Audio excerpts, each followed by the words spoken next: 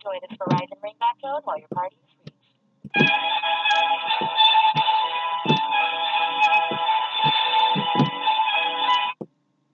Hello. Hey Sarah, it's Sean. Hey. What are you doing? I'm in my car about to have myself a cigarette and listening to hell, I'll just turn that off actually. I had my How's car. Jerry? I haven't seen her. She Where'd left. she go? I don't know. I haven't seen her since she left. I mean, she was passed out. I came out and checked on her, I think 2 or 3 times. I brought her coffee and gave her everything, I could to try to make her comfortable. She disappeared. She did. Well, alright. So, alcoholics on the streets don't usually leave their personal beverage container anywhere. And she also left her gloves. It's cold out. But, Right. she left my door on my vehicle partially open. See, she didn't want to go inside of the She just Starbucks. found out. She's an alcoholic. She didn't think about it. She just left. Yep. She panicked.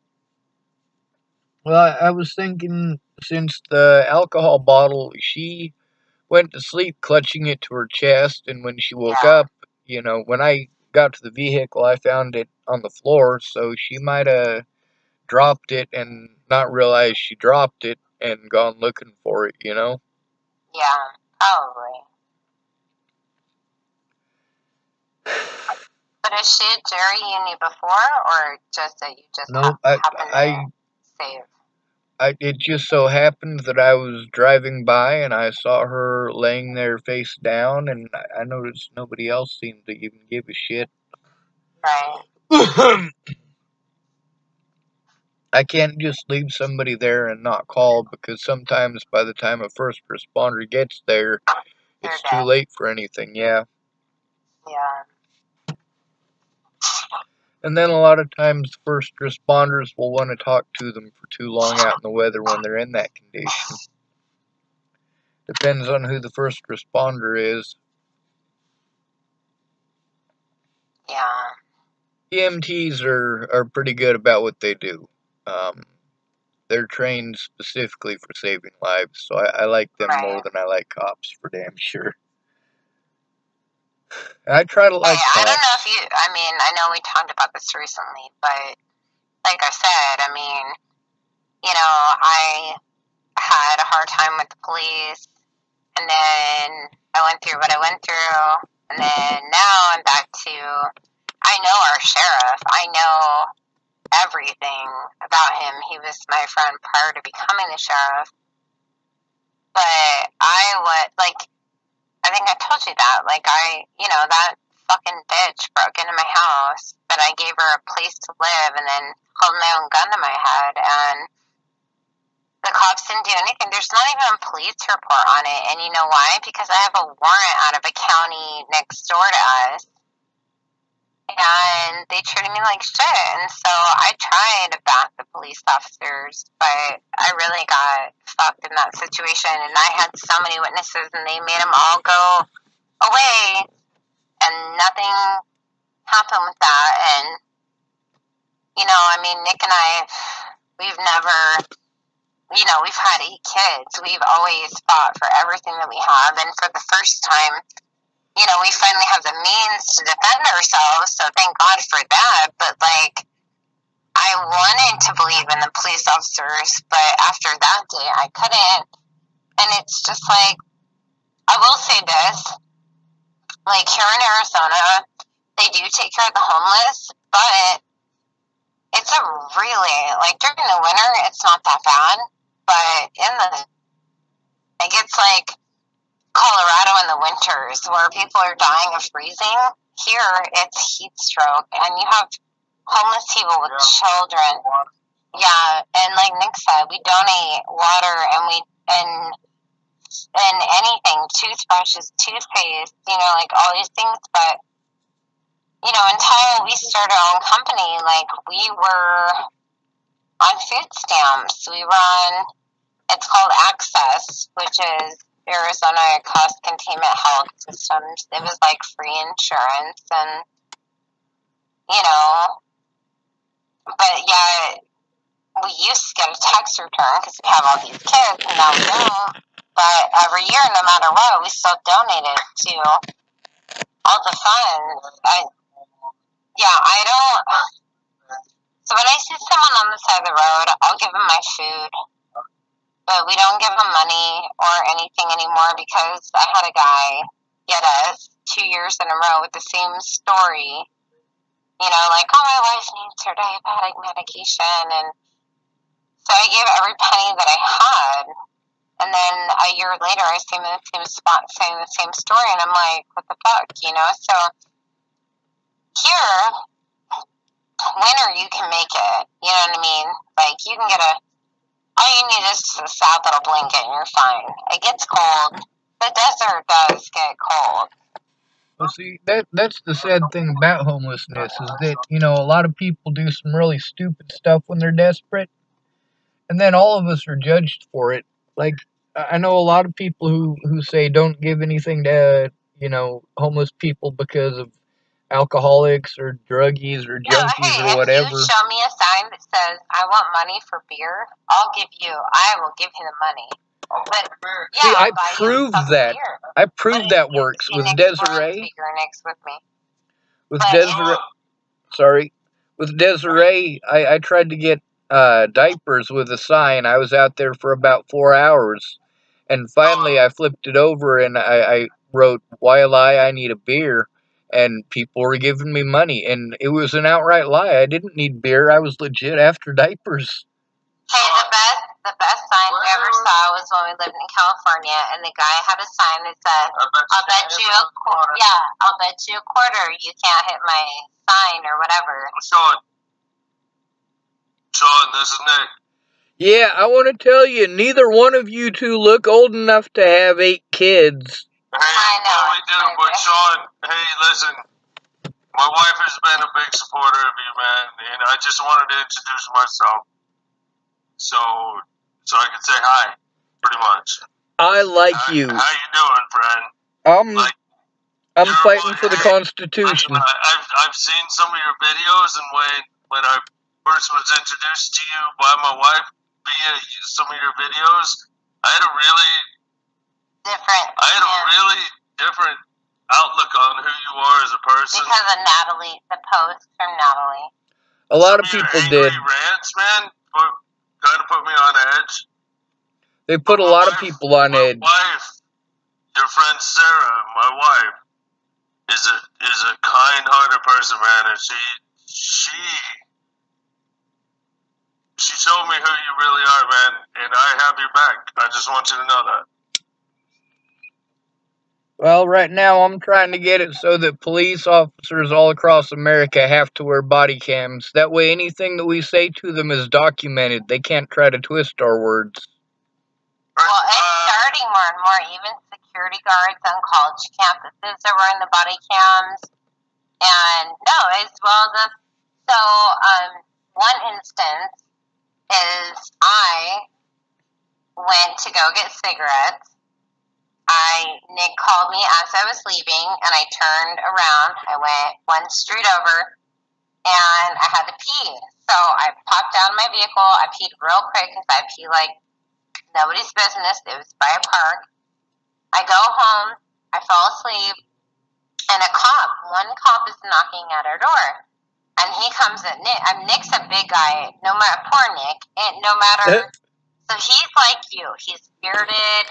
He just looks like someone that you should just come at. So the police come at him so hard. So he opens the door, and it's a police officer coming at him hard, and they say, we need to talk to your wife. And Nick said, the fuck you do? Like, my wife's asleep. Right. And so he's like, I'll be damned if you wake her up. So the one cop's like, no, you need to wake her up and you need to bring her out here. So he wakes me up, then I come out, and the cop says, Nick, you need to go away. And Nick says, fuck you, I'm not going away. I don't trust you guys. It's not going to be you versus her. And he's trying to talk me into admitting to See, that's what I needed. To a sexual offender.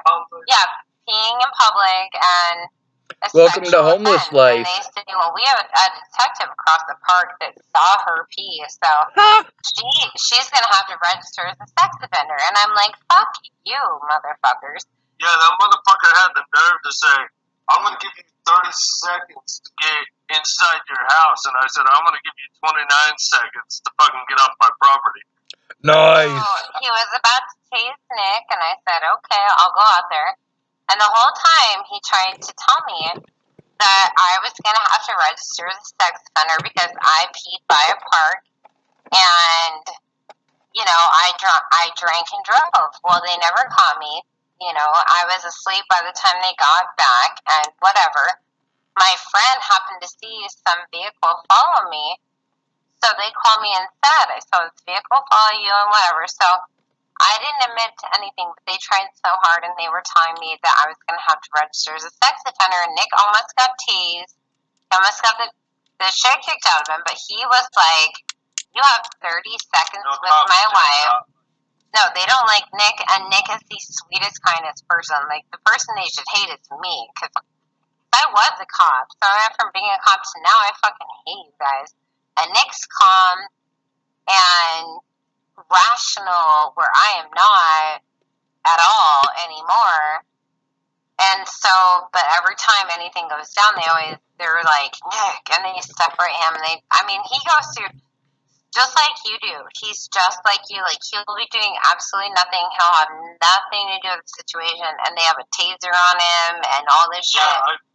We've had 10 cops roll up on a party, and I come out of the restroom, and 9 of them put him on the ground, pull me aside and make me sit down and go. Yeah, but 9 of them. I got one for you. But it was terrible because, like, that night, yes, I popped out of my truck. I peed right beside it. There was a park. There were no kids there. It was late at night. And they had no detective on me, but had I admitted to anything, I would have been registered as a sex offender. I would have gone to prison. And it's just, my first time ever, I went from being a police officer to my first time ever being in trouble. I was offered 45 days in jail for drinking 2 beers. 2 beers. And driving my friends home.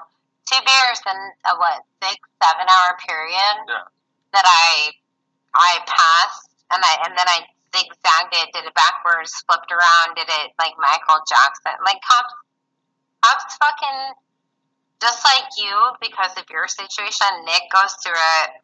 He knows it more than I do. My size.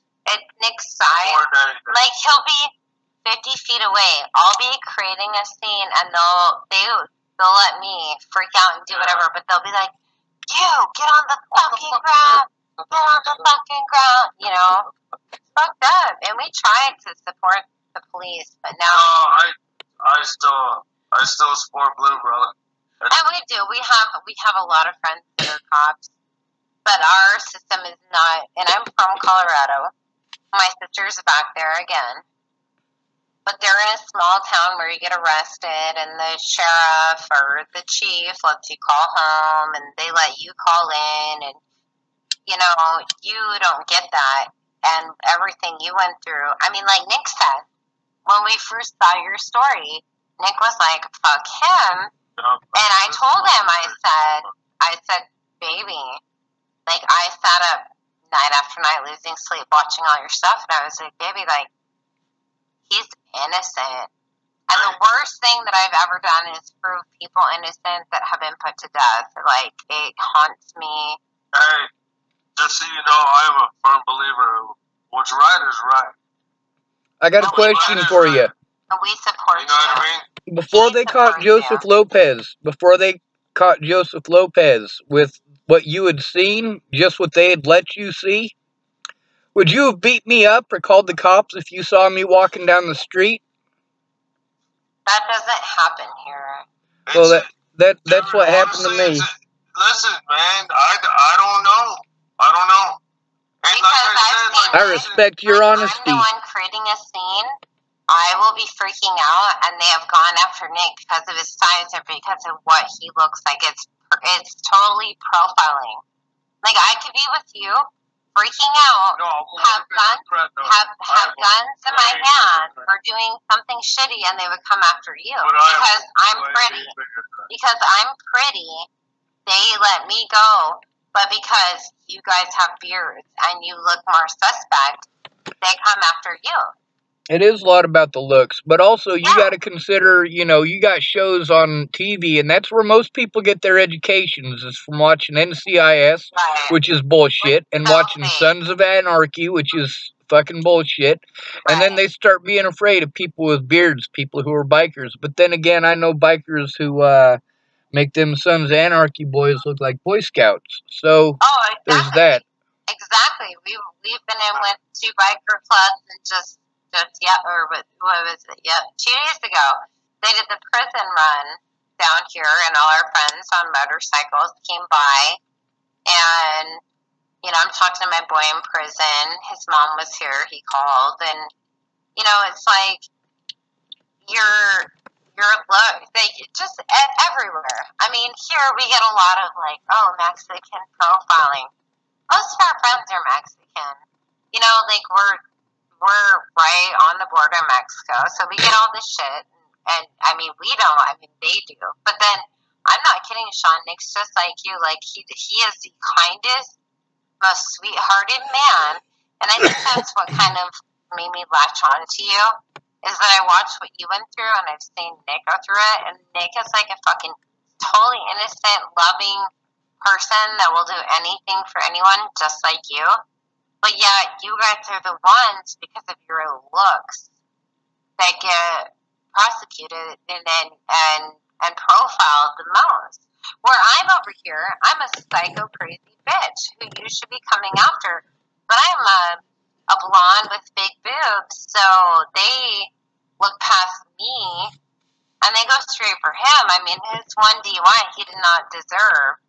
If you beat on him, he blew below the limit, but because of certain stupid shit of Arizona, I tried to create a scene so I would go to jail, not him. And they just, anything we do, they go right after him, just like they do you. Like, we've lived that forever. I can be in the middle of a fucking park, holding a gun, freaking out, and Nick's sitting over there trying to calm me down, and they go after him because he's a bearded, big man who looks threatening, or because I'm a big boob blonde, let's forgive me, but let's go after the person who has a better heart than me and is not doing anything. Nobody has a better heart. Well, in that case, it's very lucky of both of you to have each other, because having another witness there, that's important. When I say I need somebody in person, I mean it. They assumed I was guilty, and they did a lot of messed up stuff. This is where Sarah stands, this is where I stand, this is where our best friends stand, man. Like, you are who you say you are, you don't pretend to be anybody else, and you show respect to the friends that you have. And the people. And loyalty. And that's all anybody here in our world. And then you have our utmost respect, and we will do anything in our lives to protect you and to be there for you, because I don't care how low or how high you are, like, you are a genuine person. And like I said, Nick fully admitted when he first saw the story, he was like, oh my God, fuck him. And I said, and I was like, honey, do not, like, get away. Like, dude, honestly, I'm a real man, dude. Like, I'll tell you, when all this shit started going down and my wife started talking to you, I was like, get the fuck as far away from this dude as you can. And then like, I came to him. I don't like it. Him with the evidence and the things that I knew way prior to everything. And he turned around and said, okay, you've made your point. You are absolutely correct. And I support Sean. He went from being just like everybody else. Oh, I read something on the internet. It must be true. But dude, honestly, but at the same time, I don't know you. You don't know me. You know what I mean? Like, it's still like, yeah. Listen, you've spoken to my wife a lot more than you've talked to me. Absolutely, yes, sir. I don't know you. So I still have my guard up, my friend. I'm going to tell you that. You're supposed to. I'm going to. You're absolutely supposed to. That's your family, bud. But, you know what? You know what works with me and Sarah is I trust my wife. I trust my wife with my life, dude. I trust her with my children. She is my queen, dude. Like, there's nothing in the world I want to do for her. And if she trusts somebody, that holds weight with me. And that's, so don't prove me wrong, is what I'm trying to say, I guess. He won't. He'll prove Like, you. you He'll prove keep me being, right. He will prove me right. You keep being your righteous self, my friend, and I will have you back through everything. Don't prove my wife wrong. He won't. Is what I'm saying. Well, let me tell you what I'm doing right now. Because of this jurisdiction stuff. Now, there is stuff that the Bollingers have legitimate complaints about. Like, the jurisdiction thing. I have had problems since I left Virginia with the jurisdiction thing. Natalie had problems with the jurisdiction thing. These cops eventually twisted and broke the rules to help her out. But the thing is, it's all this jurisdiction crap where people who are actual predators can get away with it by doing exactly what I'm doing now. So although I'm not willing to actually go out and hurt people, I am trying to get it so that what I'm doing now can't be done by actual predators. But it also is something where it has to be shown that they're predators. You know, railroading somebody like they did to me and refusing to allow evidence in court and refusing to look at evidence. And, like, the worst people out of all of this were my attorneys. Well, and when his phone was taken, his computer was taken. But also another thing. On top of, while he was out, even before this, during, and after, like I told you, like I said, my family lives there. Colorado, they take their blankets. They take those things that they need. So today, you're in Washington now, right? 3 days before Natalie died, yeah, I'm in Washington State. 3 days before Natalie died, on Christmas, my friend Benji, he froze to death. The night before, I had predicted that somebody that I know would probably be found frozen to death in Boulder because they would rather weather the night than have a blanket and get all of that expensiveness. And yes, they do take it. Yeah. Well, go to San Francisco, the most fucking expensive place in the world, but they're homeless. Yeah. They take care of. But Sean has gotten in trouble for giving homeless people blankets. Like if you and I walked along and gave blankets, we would get in trouble. They take them away from them. Okay. So hey. So you're behind. If you get busted, I have a very serious conversation with you. Go ahead. Sounds the most intelligent. Because I do want to ask a question of you, and I am sure I am going to get a very valuable lesson out of the question I'm about to ask you. But I need to know just for me. Yeah. I feel like your attitude towards society is absolute non-conformance, man. And I feel like that puts you at a disadvantage and puts you where you are a lot of the time. What is your struggle with bettering yourself and doing like joining in? And I may be out of line, man. And if I am out of line, you tell me I'm out of line. No, you're out of line. Well, there's listen, everything I've seen and everything I've heard is you going at society. And I understand there is conviction there, man. I understand the conviction, and I do understand fighting for the wrong and fighting for what your convictions are. I understand that, but at what point does that? At what point and how much have you lost? Everything. I lost over 300 friends in 10 years of homelessness. I understand that, but what's the means to the end, I guess, is my question. Like, at what point do you finally say, all right, man, like, this is fucking enough, dude? don't. Or do you just always take it on the chin and live in the shit, dude? You know, like that's my question. The thing is, man. with Because me, I I've could worked give with up so many everything people that that I've ever worked for.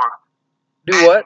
And join the fight and live like you do, but I'm not willing to do that, man. Like that's my question. That's the point. Is like, most people have the assumption that I want to live like this. No, since I left Virginia, everything that I have busted my ass for has been taken from me. And during my life, because I'm different, people make assumptions about me, and I can't change those assumptions.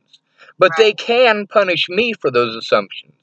What I'm saying is that I'm tired of the punishment. But I'm asking the question. To this day, I'm still being punished for the things that I did not do. I should not have had to defend myself that way. I mean, I literally. By the people you love the most in your life. I understand. No, I know you're coming out strong. I don't mean to be, dude. And please, well, let's say somebody shot Sarah in the head, and then you got blamed with killing her. And I'm trying to. That's a whole thing that you can't just put into a small conversation. You have to spend time with him to know that. I'm trying to figure my man Sean out. That's what I'm trying to figure out. But you can't hop into a question loaded like that without knowing the backstory, because Sean has been through a lot. I know, you told me a lot. Okay. You told me a lot. Sean, go ahead. Go ahead and answer that. If you feel necessary, if you feel like he's offensive. Yeah, if I also know that honestly. he can handle offensive. Yeah. Not someone who's gonna. But Sean, listen. Oh, I'm a shit talking son of a bitch. It's all good. I'm trying to kind of figure you out a little bit, and if honestly, if I'm offensive, please let me know. If I cross a line, please let me know. Like, that is not my intention at all. I want to know who you are. Honesty is not offensive, and the questions that you ask, they're very important for you to ask them. They don't just help you, they help me, because I get to hear through your questions what your bias are, what your assumptions are, what it is that you are allowed to see. Like, a lot of the stuff that she was able to show you, the rest of the world didn't get to see. They weren't on my friends list. I had to make it all private because of internet wingnuts that were helping out the Bollingers, trying to destroy my voice and destroy my Facebook. But that's the thing, is that my best friend in the whole world, I hadn't gotten to talk to her for a whole year because of things that I didn't do. Things that she could have corrected, but she was embarrassed. You know, she was trying to be clean up there. She was trying to not get in trouble for heroin, and her mom found her heroin, you know? I mean, what they did in Virginia, I understand why they did it, you know? I mean, I was young once too, but it's also the fact that they were adults. They did invite me. I went to visit them because Natalie was going to kill herself. I drove 1,700 miles there, and I drove 1,700 miles away when they were scared of me. And they shouldn't have been scared of me. You know, people were trying to find my arrest record in Virginia. There wasn't an arrest record because I wasn't arrested. It's not against the law to be dehydrated or stuck in the road. And that's literally how it was. It said to make a U-turn. I tried making a U-turn right there where it said to, because I was going to Natalie's house, you know. And when I went to make that U-turn, I got stuck in between two road cones, and they're doing road construction there. And the reason I'm stuck is because the car that I got it from David and Laura Nelson, and the steering column, it slips. It stops catching the gears. I didn't know what was wrong with my car because I hadn't slept in days, having a severe panic attack. Like, I literally set it up so that I had a safety network when I got there. And my whole safety network fell apart before I ever got there. But I didn't want Natalie to kill herself. So I pushed through it. Nobody wants anybody to do that, man. Exactly. And I'll give you a little dive into my life, man. Like, listen, alright, Mama told me I gotta listen, so I'm gonna let you spell it. Yes, sir. If you, let's say Sarah's family, they didn't like you and say she loved you, but like for me, I didn't have a sexual relationship with Natalie, so it is different because I'm not into that stuff. The girls that I grew up with suffered most of the most severe abuse you can endure, and so did I. So, like for me, that's out of the question. That's not something I visualize or worry about. For me, it's the fact that she was my best friend, and because of her family's opinion, she wasn't allowed to be my friend. But also because of what her twin sister said, and mind you, I know them from Boulder, Colorado. Because of what her twin sister had said to Maddie Boa, who's ex-girlfriend of hers, um, not an ex-girlfriend. They didn't date. They just fooled around. But she had said that I threatened their family, and I didn't. They felt threatened, and that's a really big difference. And over time, I mean, it took maybe 2 to 3 weeks at most from when I got to Boulder. It first started off, in the first couple of hours of being there, me being told that I was a stalker. And within 3 weeks, I was hearing that I was a rapist and a child molester, and I have to leave, and all this, that, and the other, and I did this to this little girl and that little girl. And I'm like, hey, first of all, she was 18, and second of all, I went through all of that hell to get there, to see her, to go do all of the things that she wanted to do because I didn't want her to kill herself. And after I left, everybody treating me like that, it got to the point where they were physically assaulting me. I couldn't see my loved ones. I was constantly on the move, and it was messed up. I did everything that I could short of exposing. I went to the police, literally. I went, and a homeless person doesn't go to the police because homeless people are wrecked by the police. Sean. Yeah. Hey, dude, honestly, I think you're a good dude, man. I think you're a good dude. No, but I am because this is the past, man. Like I want to know, like when I ask questions, man, I'm asking questions about you. I don't. Dude, that stuff is in the past, man, and I feel like you worked through it, and I feel like my wife has helped you kind of work through that stuff, and I understand that it still weighs a lot. Because he doesn't listen to the whole fucking story. I have 7 warrants out over a girl I didn't kill. I have 7 warrants out for my arrest over a girl I didn't kill. What I'm saying is that I can't let it go because I still have 7 warrants out for my arrest over a girl I did not kill. That's horseshit, dude. It's not horseshit. This whole situation, people would not stop punishing me and keeping me in an area where I was punished and sending me to a different jurisdiction. Literally, every issue that I had since Natalie died was over me trying to make the police take a fucking report. They wanted to assume my guilt like most people did. What I went through in that group when I spoke up, imagine being him and himself. Like, literally. Imagine people with the mentality of those people in those groups, but they're hitting you in person. Imagine being in that position. Sean, I apologize. I do, and seriously, Nick doesn't do social media. It still stinks. Like I don't Facebook, dude, because of the drama and the bullshit that's on there.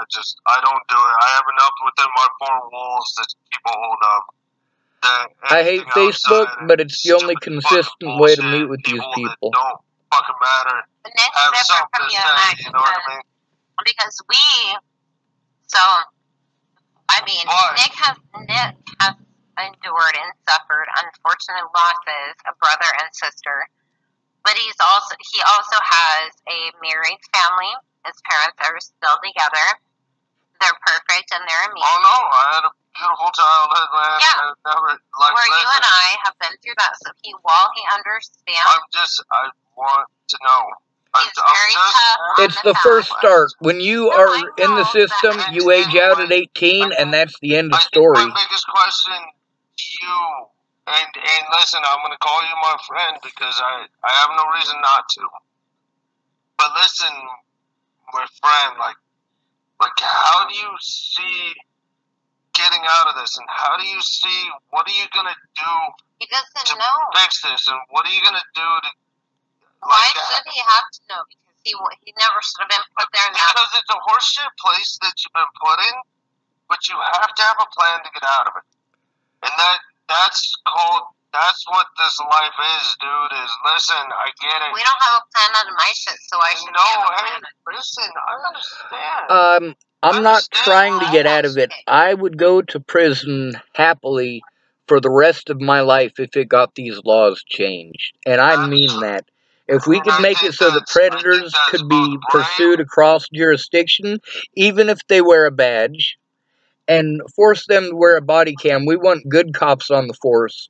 We want officers who are gonna do the job. It's worth the rest of my life in prison to see that happen. No, it is not. And I love Alicia, and it is worth the rest of my life in prison for her to never have to pretend she's scared of me again. And for you to be willing to take a rap to try and open people's eyes is a horrible travesty on life, man. Well, that's the thing. That's plan B, because plan A has always been to try to get a lawyer and an advocate, because that's what I should have had to begin with. I should have had an advocate at 18. I mean, because of my Tourette syndrome and my ADHD and social anxiety disorder and stuff like that, like, as far as Asperger's went, they wanted to diagnose me as autistic when I was a kid, but I saw how the autistic kids got treated, and I wasn't going to have that. So I learned how to be as normal as I could anyway. But with the Tourette's thing, that's something that's commonly associated with Asperger's, or with autism in general, and all of the stuff that I was diagnosed with that is often linked with autism, they just never made the connection in a lot of places, and in a lot of the other places, I was able to talk them out of it. But by the time I was 17, it was pretty apparent that I needed to go in and get diagnosed. So I went in. They told me I should come back when I was 18, because when I was 18, I was going to have to redo it again anyway. So when I was 18, I aged out of the system. And the number one cross-section of both the homeless and prison populations is people who grew up in the system and aged out of it. Right. We don't have parental support, we don't have that good start, and immediately we start getting the punishment of what happens when you don't have the roof and don't have the money. A lot of the stuff you do under the privacy of your own house is illegal outside. Like that peeing thing, imagine if you were stuck outside, they locked up all of the bathrooms, and you had to pee because it's cold, and cold makes you need to pee. So then you're what? A registered sex offender because you had to pee? They prevented you from using the bathroom. I have never seen a dog have to register for urinating on the fucking lawn. Right. Now, don't get me wrong. If you're exposing yourself to kids, that's a different story. In the park, there was a park nearby, but for them to come at me like that, and had I not held my ground, I would be a registered sex offender right now. That wasn't happening. I was going to kick the shit out of that cop. But well, see, I wouldn't have. I'd have just taken the abuse. Like I'm serious, Sean. You should see it. He could be on the other side of the property, and I'm freaking out and I'm causing a scene, but they go after him, just like they do you. They see you. Oh, what do you do? Why are you pulled over? Why are you doing this? Oh, you look a little scary. You have a beard, and it's just who you are. So let me question you and let me put you through all this shit and explain yourself, when really it's like, I'm doing your fucking job. I'm helping someone who's face down in snow that you should be concerned about, but you're more concerned about me helping them than you are what's going on with them. It's a sad, sad world. Yeah, but I'm not a victim to anything. I have been, just like all the women you talk to, they can tell you, I've been brutalized. I have been absolutely brutalized. I worked my ass off to become a police officer, to become a homicide detective, just to get taken away from that because my family said that's not what they wanted. And then to get on the other side of it, where now I went from being like so above the law to now like I was in trouble one time, and anything I do they treat me like fucking shit. Like when that bitch broke into my house and pointed my own gun at my head, they treated me like such shit. Now, I, for the first time in my life, have money. You don't. But I've been on the side of no money. And fortunately now, I can protect myself because I have money. But that's a fucking sad thing. And that's the difference between you and I, is there's no difference. You and I will rescue anybody. You and I will do anything for anybody. But I will go to jail for maybe 3 to 24 hours, or you will go for a week. Because I fucking finally have money and you don't. And you are profiled. I am pretty. They don't want to arrest me. You have a beard and you look scary. So they're automatically going to arrest you. Like if you and I were side by side doing the same exact thing together, we're pulling Jerry out of the snow, I won't go to jail, but you will. Why? Because I'm pretty. And because I can talk. But you won't say a word. You'll be completely innocent, but you'll be the one to go down. And that's not fucking fair. At all. Well, that's the thing is that a lot of people think that I'm perpetuating this, and I'm screaming out for help. The abuse hasn't stopped. I don't get to see my loved ones. All of the people that I love the most either died or left after Natalie died. Right. And the things that, like, because of how I grew up and how I feel about single parents, not just single mothers, but also single fathers. And I needed a hero growing up to keep me from getting beaten up for the color of my skin or from being raped. You were your own hero. Exactly. Well, back then I couldn't be, not till I was about 12. When I was 12, I really started getting into my own and fighting back and defending myself. But prior to that, I mean, yeah, they did whatever they wanted to me. Whatever they wanted. So as an adult, I decided that I was gonna be the superhero that I needed growing up, and I was gonna speak up like people should have spoke up for me, like my mom and dad should have spoke up for me when I was a kid, and didn't. I was gonna be that person as an adult, and as an adult, I realized that they were doing this to homeless people, and those homeless people, many of them, because I was in the system in Colorado, many of those people out on the streets are people that I was in the system with. And like Nick isn't, he's not heartless, he's not unkind, he is the biggest, hardest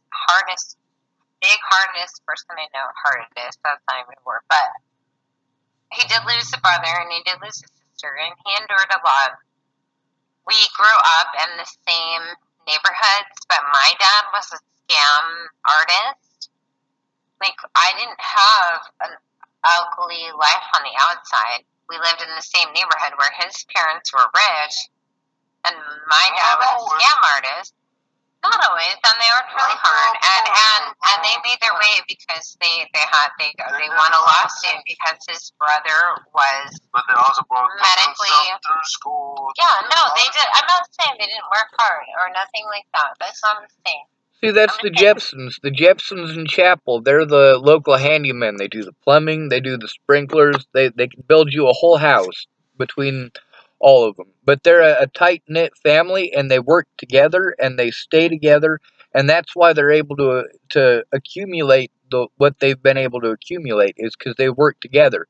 They're not fighting against each other. They're not going, all right, well, Dana, you go over there, and you do your job, and you maintain your house, and that's how you do it. No, they literally do it like a bunch of Mexicans.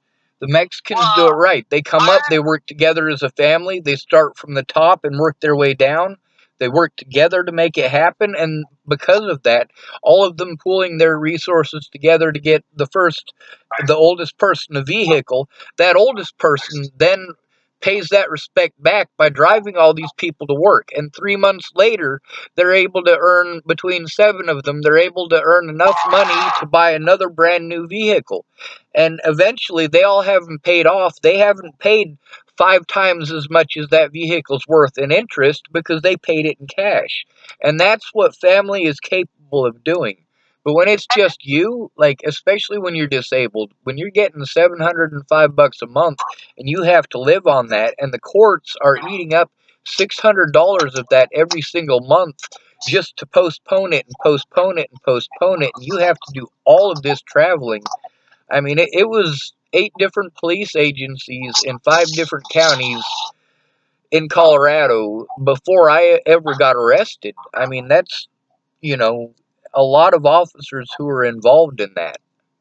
And No, Colorado is like that. They're 50th in the nation as far as mental health care goes. Oh, Arizona is like 50 fucking fur. Like we have nothing. Like we have a very good friend who is a 3-time Purple Heart, 5 touring veteran. He has missing fingers. Pretty much every week, you can just say is the anniversary of one of his friends' deaths. He lives in this small town about an hour from us. And on Veterans Day, he's at a bar. And everybody knows everybody. It's like a Silverton it's like a Silverton, Colorado thing. Everybody knows everybody.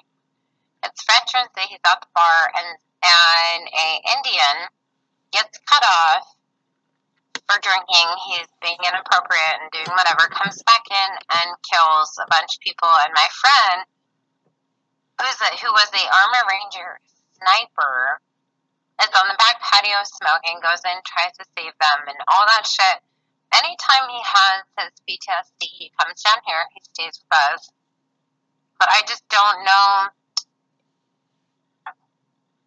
I relate to your PSD more than I do his PSD, but we take him in, and we love him, and I've watched him on my couch.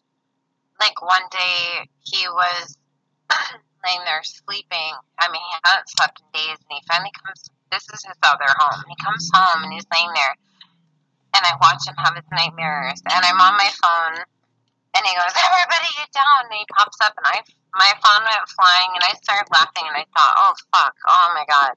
It's a thing I do. I laugh when I get hurt or other people get hurt. It's not that I'm happy that other people are getting hurt. It's a syndrome. It's a reaction. Yeah, it is. And when Nick saw it the other day when I slipped, when the fucking ceiling sunk in from the rain, and I slipped and broke my shit, and I was really crying, and my mind was saying, I'm crying, help me, but I was laughing hysterically. I'm like, see, it's a syndrome. It's just, we all have our own form, and I went through a lot in my life. You went through a lot in your life. I know people that, maybe it's what your family put you through. Maybe it's what a friend put you through. Maybe it's what the war put you through. But we all just get together and we love each other. And it's unconditional. And you might have your freakouts. And you might do this or that. Well, it's finding the people that will accept. Like, I have a hard time because I do. I finally start taking Xanax, and I finally start drinking for the first time in my life, and I'm learning that those don't mix.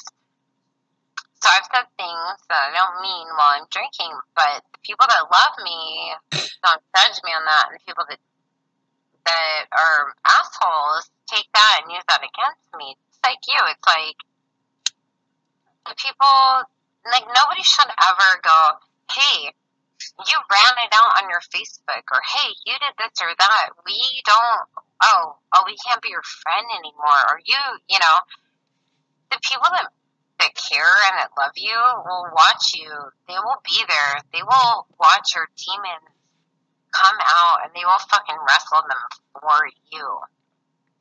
And nobody does that for you.